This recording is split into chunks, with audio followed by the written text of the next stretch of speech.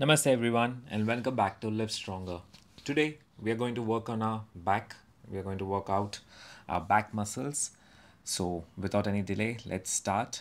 I'm beginning my workout as usual with the dynamic stretch, the greatest stretch, 5 repetitions on each side, making sure my upper back is stretched and my hips are open.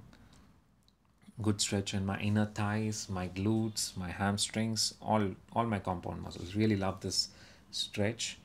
I keep speaking about it on a regular basis, but I think it's quite vital and I'll keep recommending this to anyone and everyone. If they're able, they should be doing it on a regular basis. 5 repetitions each side before starting the workout should be quite enough. If you can also do this particular stretch as a static stretch wherein you can hold at that at any particular point for 15 to 20 seconds, or you can just move through it like I do before my workout. Today I'm also going to do a second variation of back dynamic stretch. Just show you shortly after completing my last rep. So for my second variation of stretch, what you would need is that to sit down comfortably at a height, take a foam roller or any roller, any kind, which you can hold in between your legs. Now what is this going to do is it is going to keep your hips absolutely straight while doing the rotations. And as you can see, I have taken a long stick. You could do any stick, would be fine, absolutely. And I rotate on each side, creating a mobility drill for my upper back while keeping my lower back and my hips constant. The reason why you need to hold something with your legs is if you don't, your hips will turn along with your body and we would lose the stability. So pretty simple. I have done each side some 8 to 10 repetitions. You would feel an excellent stretch in your upper back and in your lats while doing this. That's it for our dynamic stretching. Now let's move on to our warm-up exercise.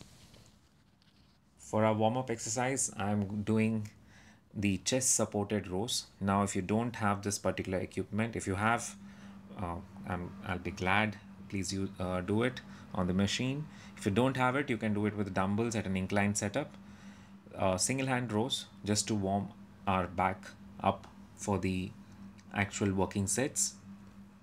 At this moment of time, I'm not taking the chest support because I'm doing it single hand at a very light weight, feeling the contraction, pulling my elbows as far behind as possible and at the same time letting go as far ahead as possible to create the stretch and contraction both at the same time. So that's the reason I have distanced myself from the chest support to give myself more space so that I can stretch my arm more and pull it also more back by creating a rotation.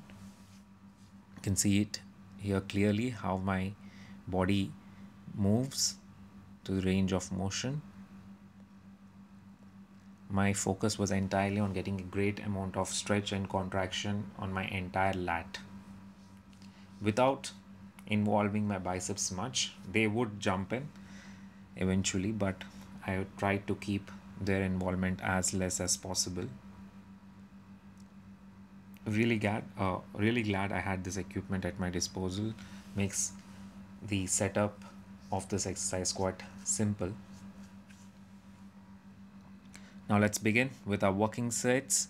So we are going to do again 3 sets, max 12 to 15 repetitions. 12 repetitions should be challenging with a challenging weight. If you're going up to 15, that means the weight is not challenging enough. So I have taken almost maybe 2/3 of my body weight and I was pulling it. So I was able to get good challenging 12 repetitions. Here you can see I have taken the chest support. Now you can see from the side angle how it looks for both my second and third set. In second set and third set, I tried to be as explosive as possible while getting the stretch and while pulling it back as strongly as possible. For my third set, as you see on your right side, I have done a drop set. So for drop set, I was constantly trying to get as many repetitions as possible, and then immediately once I fail, switch the weight a little bit down and then go for it again. I was able to get around good 15 to 18 repetitions with challenging weight and constant drops. That's it, we are done with our first exercise. For my second exercise, I am going to do the lat pulls. Again, to start the exercise, I am going to do a single hand grip first. Now if you don't have this particular equipment, you don't need not worry, you can do this same movement using a normal lat pull down machine and using a single hook to pull the cable down. So the cue here is to focus on getting your elbow towards your hip and trying to touch your hip or the side of your hip with your elbow, basically creating maximum contraction on your lat and then letting it go all the way up, maximum lengthening of your lat muscle. So a little bit of body rotation would happen when you're trying to squeeze in and press the elbow into your hips. You can see clearly how my hand goes up, my lat stretches, and then as I come down and squeeze, creates a contraction. This is only for first set, each hand 12 repetitions. We are going to do 3 sets, challenging weight, 12 repetitions. So let's go for our second set. Breaks again 60 to 90 seconds. The moment you feel good, jump into the exercise as soon as possible. If you're using equipment like me, the breaks can be shorter because you don't need much of a setup. The machines are very well calibrated, so you can recover quickly. For second and third set, I jumped in using both my hands, trying to go as heavy as possible without losing on form and getting the maximum contraction.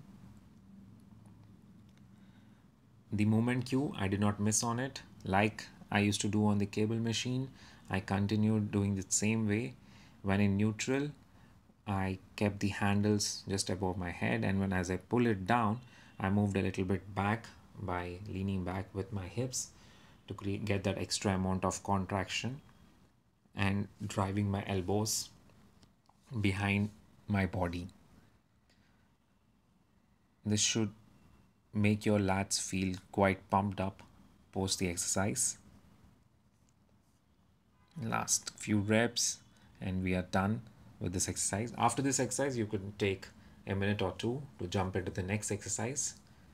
So for my next exercise, finally, I'll be doing face pulls. Missed them for quite some time. Here you can see I'm using 2 cable push down attachments. Luckily they were not occupied, but you can do it with 1. With 2, you get that extra bit of stretch on your upper back. Right now I'm working on my upper back, the mid traps, the upper traps, the rhomboids, the infraspinatus and supraspinatus, basically the entire posterior upper chain. So great exercise to build good upper back strength. I forgot to mention I'm doing a ladder set here, so I'm going to increase this weight every set, and then once I'm unable to get 10 or 8 repetitions, I'd start dropping the weight. I started with a minimal weight, nothing much. I think I started with 15 kilos and then I moved up 20 kilos. I think I do 2 increments.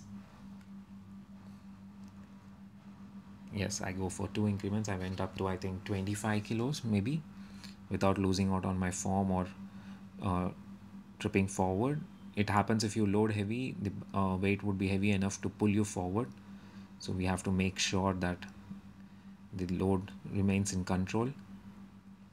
When doing the motion of pull, try to drive the range of drive the cables with your wrist as far behind as possible to get the maximum amount of contraction in your upper back. So I've just decreased the weight, dropped some weight to get more repetitions. See how I drive my wrist as far behind as possible to get the complete squeeze on my upper back muscles. I just took a few seconds because I was completely tired, but I'm going to finish it off. I have gone to my first set weight. I'm just making sure you can still see me. Now, from the last set, I tried to go up to 15 repetitions, but I failed near, I think 12 reps wherein I failed. So it's a ladder set, so you don't need to do multiple, but if you fail like me wherein you need a break, take it and try to complete the ladder set. And that's it for our third exercise. For our last back exercise, I did single arm rows with a support. I took the support of a Smith machine, and you can see my rowing motion. I placed one leg back a little bit so that I can move the weight as close to my body as possible and take it to my hips. You can see how I do the rows using both kettlebell and a dumbbell. You can do it both ways. You can use straps to get extra amount of grip support, but otherwise without straps is also absolutely fine. I tried to be as explosive as possible and drive the weight across my hips without getting much of a contraction in my biceps, and it was a good back workout. To finish off, we are going to do the dead hangs. So we'll continue to do the dead hangs every day on regular basis. Calluses hurt, but that's what it is. We have to build our forearm strength.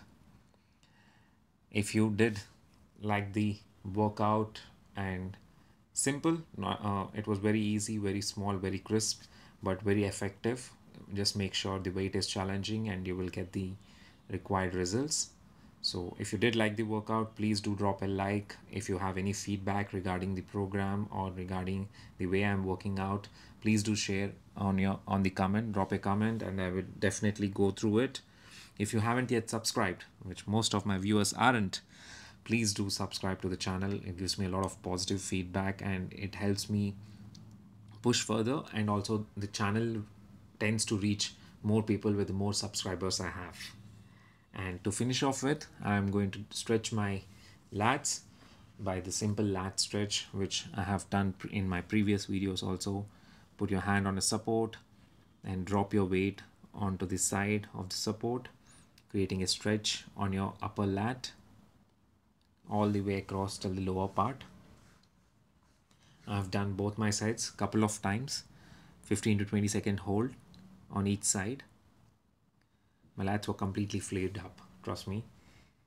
I had the chest supported rowing machine gave me a good amount of pump, and the lat pull down machine was well calibrated. I got a good amount of squeeze on my upper back, and thanks to the face pulls, my upper back was completely full of blood. So again, thank you for joining me. I'm really grateful for you to join me and work out along with me. I hope the workout was as effective to you guys as it was for me. So on that note, I bid you a good evening, and I'll see you in the next video. We'll be working on, I think, the chest muscle. Yeah, we are due for our chest muscle. So see you in my next video. Thank you.